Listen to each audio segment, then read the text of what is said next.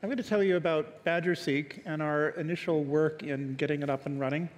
And BadgerSeq was designed to address a major challenge in neonatology, which is how can neonatologists and other clinicians diagnose critically ill children in the NICU who might have a rare genetic disorder or birth defect. About 2 or 3% of children will have a rare genetic disorder or birth defect.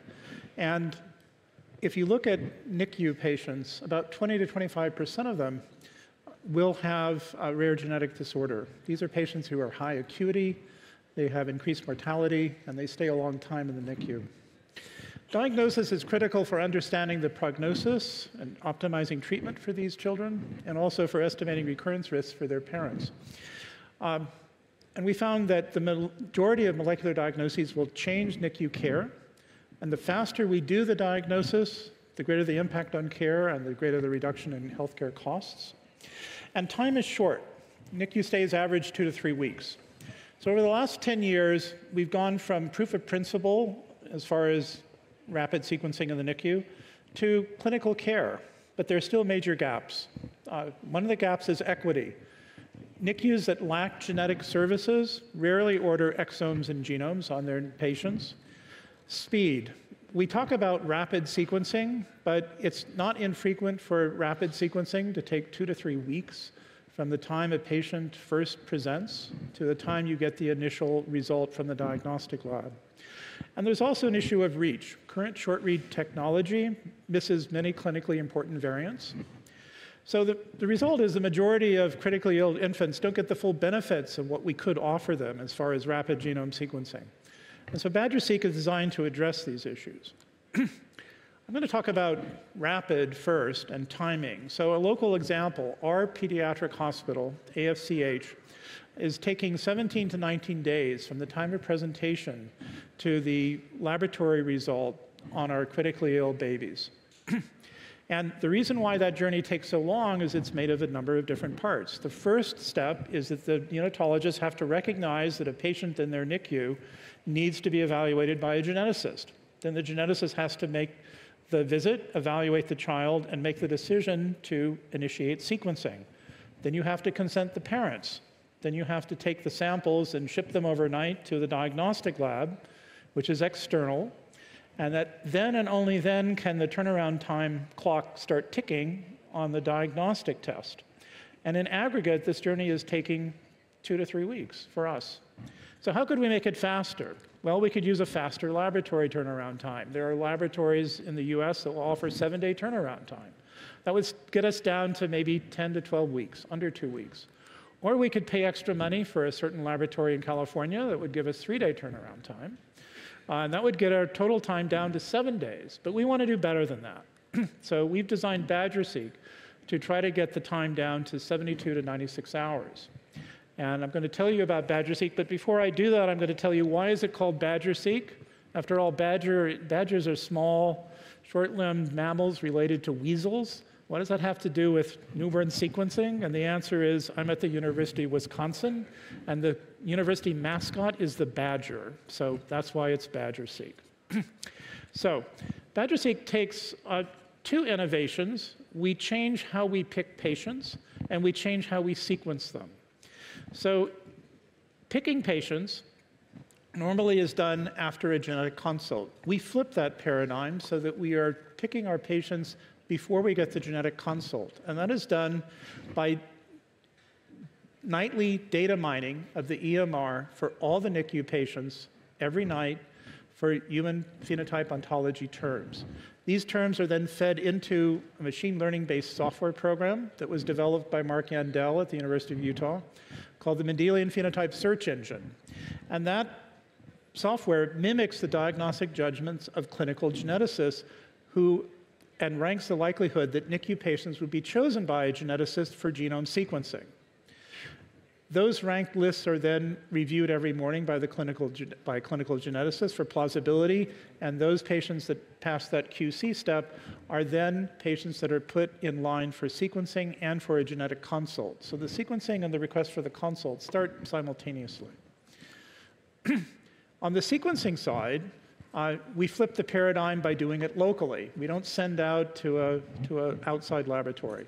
And we're doing the sequencing so that it, on our PromethION P24, the sequencing workflow is designed to be done in 48 hours, starting with DNA extraction and library prep, and then 36 hours of sequencing on the PromethION, running each genome in 2 flow cells. So we do 6 flow cells per trio. We're doing the basecalling and the alignment on the fly on the machine. And then 4 hours for the secondary bioinformatics. We're using a modified epitomy workflow on a local HPC cluster using some of the usual callers. And then the tertiary analysis is done in the cloud at Fabric Genomics. So we take the VCF files, upload them to the cloud, and then Fabric runs its gem-based software, which provides variant annotation and prioritization in terms of clinical significance, as well as ACMG-based clinical classification. Those results are then returned to us, and we have several hours for our local geneticists to look over the Fabric data and then finish things up and return the results to the NICU staff. And so the design is 72 hours total. Okay, so we've been trialing the sequencing part of this project, which is what I'm going to talk to you about now. We took 9 trios from our undiagnosed disease program, 3 positive controls where we knew what the causal variants were, and 6 patients where the proband had been undiagnosed after short-read exome or genome sequencing.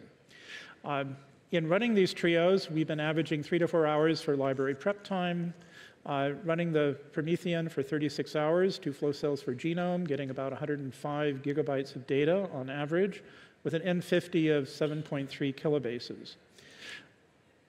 We've spent 4 hours on average for the secondary bioinformatics, and then another 60 to 90 minutes to transfer the data up to the cloud at Fabric. And they've been doing their analysis on time, 2 hours. And the result has been that we have, for these 9 trios, the Fabric software identified the 3 positives and gave us suggestions for 3 more, and then didn't have any suggestions for the remaining 3, which was fine, actually, because these were the undiagnosed patients really had already been negative by short-read genome sequencing. So I'll give you 2 examples. Here's one, a 5-month-old female with non-immune hydrops, seizures, sepsis, and renal failure. The GEM analysis ranked compound heterozygote SNVs in the PMM2 gene as their first candidates, and that was the correct pick. This child has a congenital disorder of glycosylation. And then here's another example, trio number 11. This was a 9-year-old boy with neonatal hypotonia, failure to thrive, developmental delay, who had a Prader-Willi-like syndrome, and the GEM analysis identified an 8.5 megabase deletion encompassing the Prader-Willi region on chromosome 15q. 11, which was, again, the correct diagnosis. So where are we now? We're confident that our overall goal of 48 hours from DNA to initial variant analysis is quite doable. And we think that the PromethION is a really good choice for this kind of sequencing from the NICU. It's intermittent, it's moderate volume, but when you need it immediately. It's not the kind of thing you could easily do with your local NovaSeq. 36 hours of sequencing with 2 flows per genome is providing us with more than 30x coverage. We're happy with the timing of the bioinformatic alignment. The Fabric software is a good fit for us because it's rapid, AI-assisted, and that rapidity is essential for our time goals. So what are we doing next? We're improving our workflow. Our goal is higher yield libraries in less time. We're trying to streamline the transfer of data from the PromethION to our compute cluster to the cloud. And we're looking forward to trialing the upcoming linkage of epitomy with Fabric software. And I'm out of time, so I'll stop there and just thank members of the Undiagnosed Disease Program back at Wisconsin, and also our assistants from the experts at Nanopore and Fabric. Thank you.